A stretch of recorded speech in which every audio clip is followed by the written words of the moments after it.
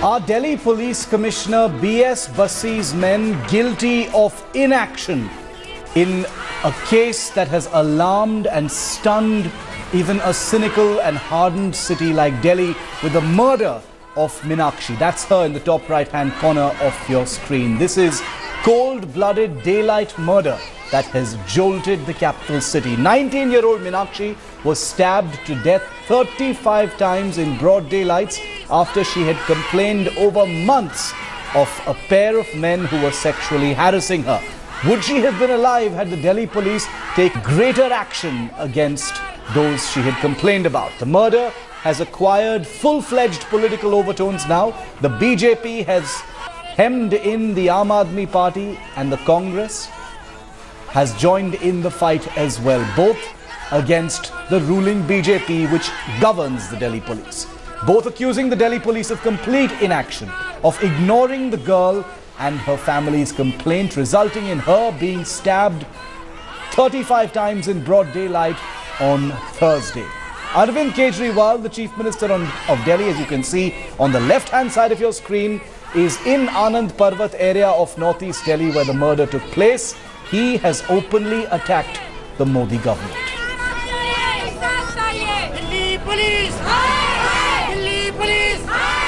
It's a horrifying incident in the national capital. A 19-year-old girl was stabbed more than 30 times to death by two men for resisting sexual harassment over many months. The attack took place in the Anand Parbat area of northeast Delhi on Friday. The victim, a class 11 student, was sexually harassed by her neighbor Jai Prakash and his brother in a busy marketplace in broad daylight.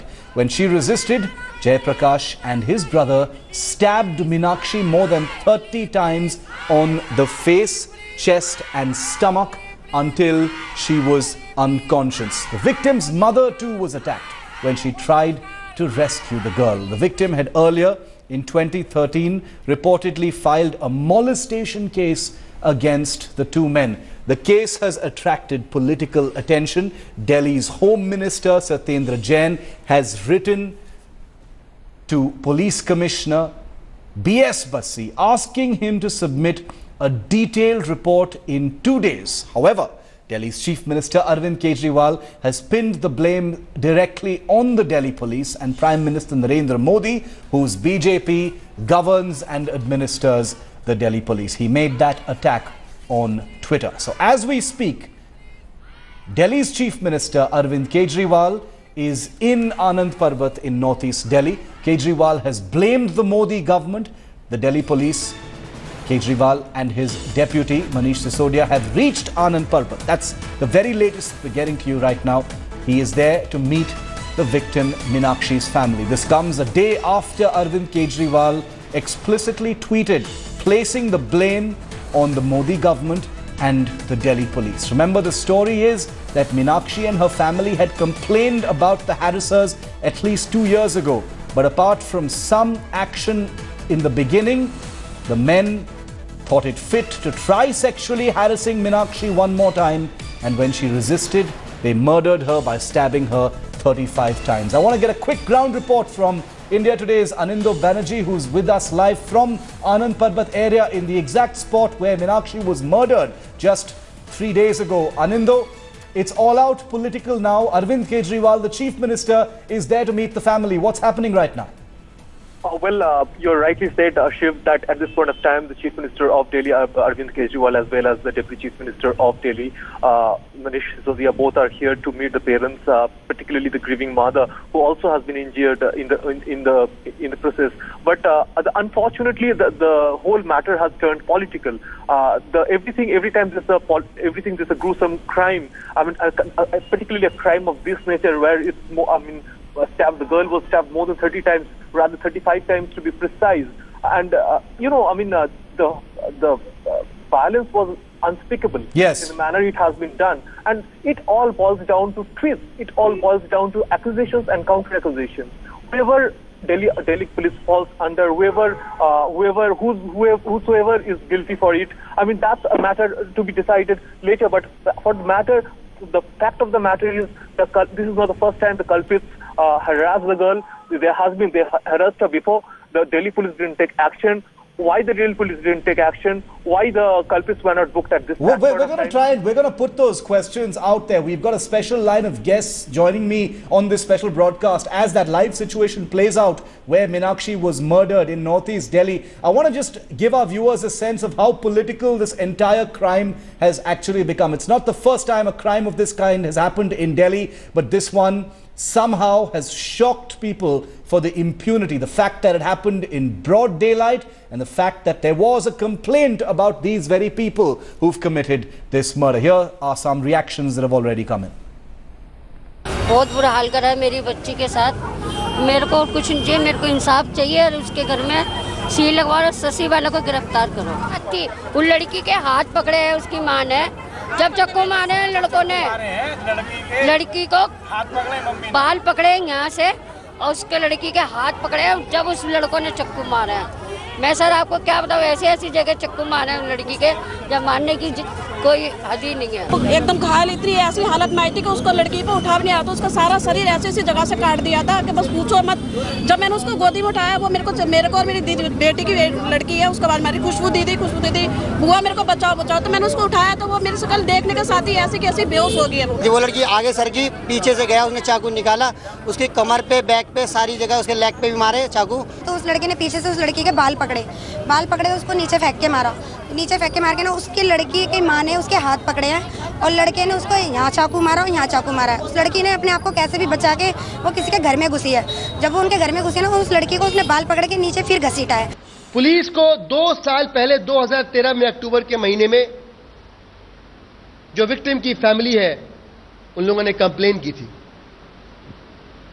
Police की complain पे कोई अगर गंभीर कार्रवाई हो गई होती, उन दोनों शोधों को पकड़कर अगर जेल में डाल दिया गया होता, अगर उनको सख्त से सख्त सजा मिल गई होती, तो शायद आज वो लड़की हमारे बीच जिंदा होती। जब पुलिस के ही लोग एमएमएस बनाकर ब्लैकमेल करना शुरू कर देंगे, बंदूक की नोक पर बलात्कार करना शुरू कर देंगे और सेक्सुअल हैरेसमेंट के केसेस में कंप्लेंट पर सख्त कार्रवाई करने से इनकार कर देंगे, मना कर देंगे, तो इस देश की महिलाएं, दिल्ली की महिलाएं अपनी सुरक्षा के लिए, अपने आत्मसम्मान की सुरक्षा के लिए, अपनी इज्जत की सुरक्षा के लिए किसकी तरफ गुहार लगाएं? ये एक बड़ा गंभीर प्रश्न हमारे और आपके सामने है। आज हमने दिल्ली में देखा।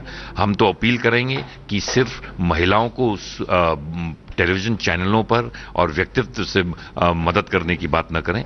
कार्रवाई तत्काल होनी चाहिए और इन सारी घटनाओं की मैं बहुत बहुत निंदा करता हूं।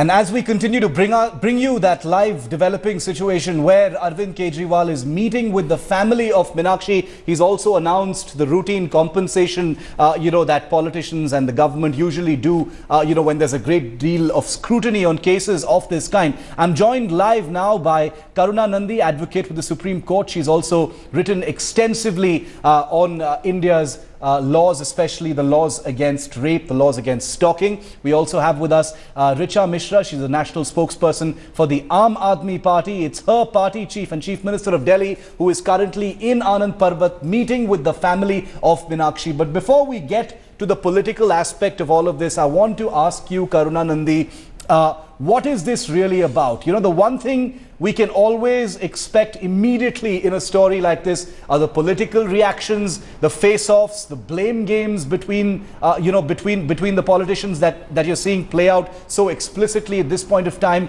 But Ms. Nandi, what really is this story to you? A failure of the Delhi police, a failure of existing laws? What goes through your mind when you see what's playing out as far as this story is concerned? There are 3 major failures, Shiv. The first failure is the fact that the woman made a complaint and the police failed to act on it. This is the most obvious failure, right? But why is it that this very incredibly brutal backlash happened? Because why did the molestation happen in the first place? The underlying thing is that the woman does not have the right to say no. Woman raises her voice, goes to the police, and then there is a comprehensive shutdown of her life here, right? We had another case in Ghaziabad where a rape complaint was made and then the girl was raped again. There was another case last week, I think it wasn't in Delhi, but where a girl made a rape complaint, police uses her as bait, and she gets raped again. So now the thing is that in the absence, their witness protection program guidelines were sought by the Delhi High Court in 2013, and in 2013 they were submitted. All over the country we do not have witness protection programs. So what do we have? Basically, only in a case where a witness is either can provide themselves protection or there isn't that kind of backlash from the accused, can any law and order have even a hope in hell, right? If you look at also the Vyapam cases, which is exactly the same issue, you know, the underlying issue is the same, right? Right. One of the underlying issues is the same.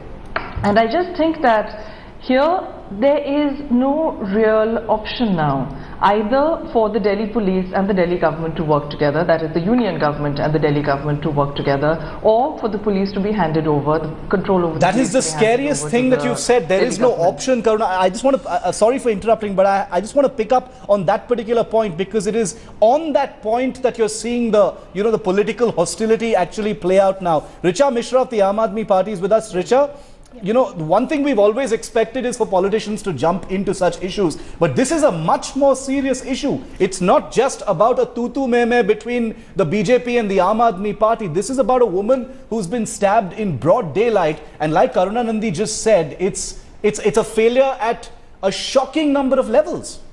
You're right, Shiv. It's just not about politics. It's much more than that. And you know, currently in India, the situation of women is deteriorating day by day. We have had very prominent stalking cases in 2011, Radhika Tomar, Delhi University case, it was highlighted very much. Then in 1996, Priyadarshini Mattu case came into scene. Delhi police was not able to handle. So Delhi police is following the same pattern of governance. And when I'm coming back to Modi Sarkar, Modi government, that before elections they said that they will streamline everything. Bahut hua nari ke parvar, ab ki baar Modi Sarkar. I want to know what they have done. They have not been able to do on the governance and the administrative bit. They have not, you know, changed Delhi police on any level, be it on governance level, be it on counselling level, be it on monitoring level, no level. This is, I want to quote from the letter in my hand. I've got the letter of Satyendra Jain, who's the Aam Aadmi Party's Delhi health minister, who's written a letter to the police commissioner of Delhi, where he's basically said the inaction of the police to provide security to the deceased girl has in a way abetted the crime by inaction. Shazia Ilmi of the BJP is also with us. Shazia, you know, this has become a direct fight now with the Congress and, you know, Congress and the Aam Aadmi Party not really teaming up, but focusing their attack directly, not just at the BJP, but at Prime Minister Modi, as Richa Mishra just said. You know, all those promises of making sure the laws, making sure all those changes ever since the Nirbhaya attack, you know, would actually mean something for women's security. True. Yes, Shiv, but I will not really fall in that same trap.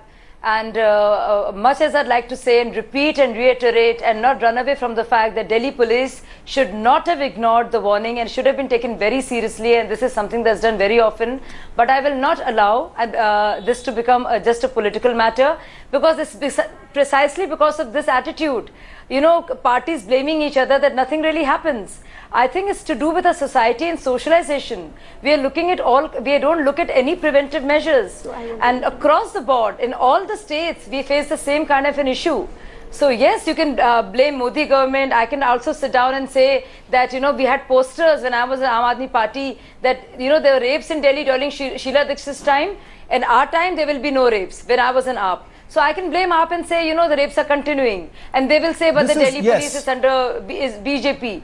So the fact of the matter is, it's a systematic failure.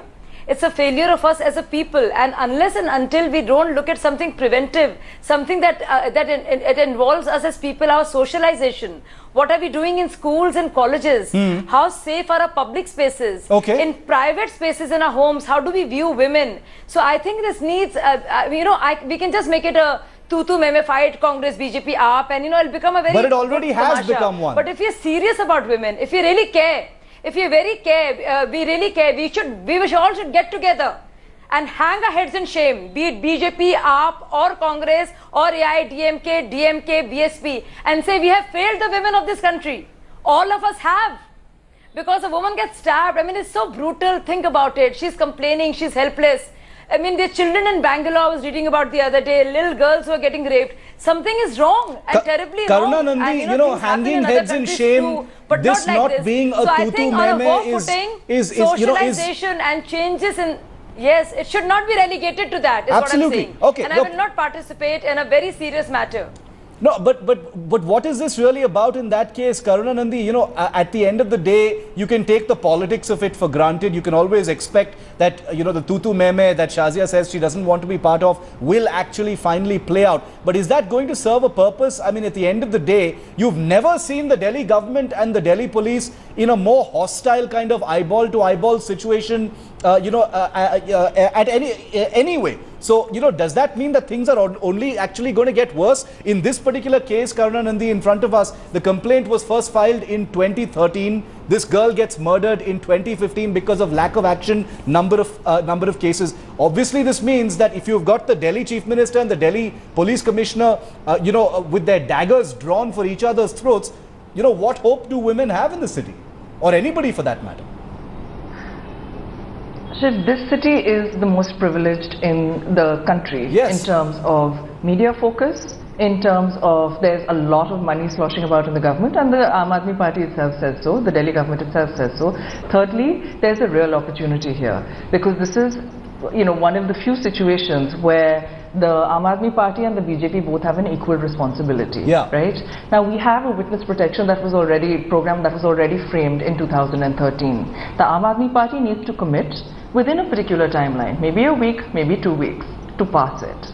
And the LG needs to work with them for that. The second thing is that they need to sort out how the Delhi police and the Delhi government, the Law Ministry and the Home Ministry are going to work together. Is that going to, okay. This situation for citizens is unacceptable. Let's put that question to Richa Mishra. Richa, there is no note of conciliation, of trying to sit together. I know that Shazia Ilmi, is sounding sensible at this point of time, saying, no tutu meme, we should hang our heads in shame and put our heads together and try and work something out for the betterment of women. And I respect Shazia Ilmi for saying that. But there are BJP leaders, all of us know there are BJP leaders who are saying something entirely different, trying to put the ball in the Aam Aadmi Party's court. But taking from what Shazia Ilmi has said, what Karuna Nandi has said, Richa, is it possible for the Aam Aadmi Party not to, give in to the impulse of politicizing the situation, which the Chief Minister has already done by attacking Prime Minister Modi directly, and perhaps inviting and trying to normalize the relations between the Delhi government